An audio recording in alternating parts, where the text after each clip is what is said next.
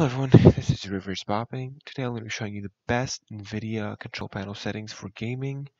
I've seen a lot of these videos and I've used a lot of different settings from Nvidia, and I came up to this one which worked best for me. And all these videos were like 20 minutes long, so I wanted to make a quick one so that you can just quickly do this and be done with it and be on your way.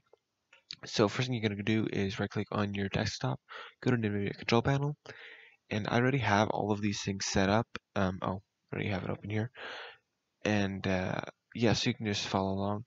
So the first thing you're going to do is go down to the bottom option here and make sure the slider here goes to performance, and once you got it there, you're going to hit apply, and once that applies, then you're just going to click use the advanced 3D image settings, and then you're going to go up to the top left and go to manage 3D settings, and you're going to start by putting image sharpening to sharpening 0.15 and film grain to 0.17. It's going to be automatically like this, so it's going to, for most people, it's going to start with being off, so you're just going to turn it on, and this is already going to be set, so you're just going to hit OK. If it's not like this, then just set it to like this.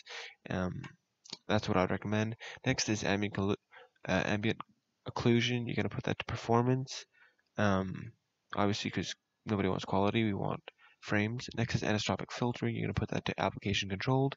Anti-aliasing, you want to off. Anti-aliasing gamma correction on. Anti-aliasing mode, just just put that off.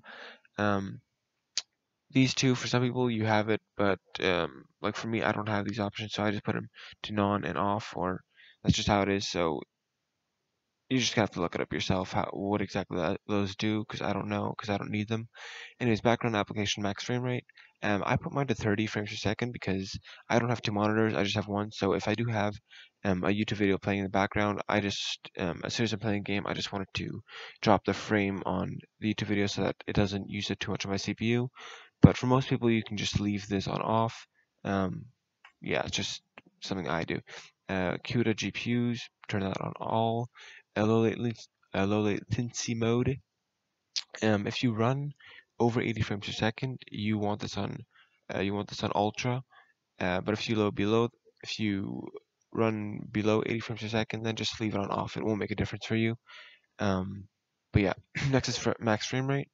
You can just leave that on off. Multi-frame sampling, leave that on off as well. Opengl Rendering Gpu, you just select your GPU, and yeah, because I have a GTX 1650, you just select your GPU and leave it at that. Next, power management mode. Put it to prefer maximum performance. Shader cache on. Texture filter, Anastropic sample options on. Texture filtering, negative LOD bias, allow. Texture filtering quality, high performance. Texture filtering, this one, leave that on. Thread optimization, put that on auto. Triple buffering off. Vertical sync off. Virtual reality pre-rendered frames, just leave that on 1. Virtual reality variable, whatever this is, just leave that on off.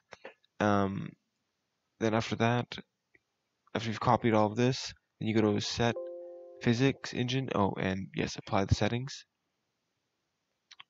Gotta first apply the settings.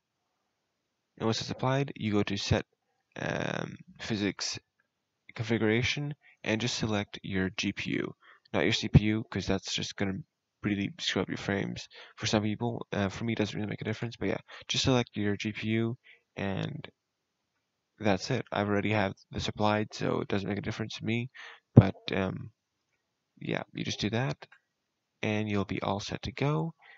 Anyways, thanks for watching, and that's it.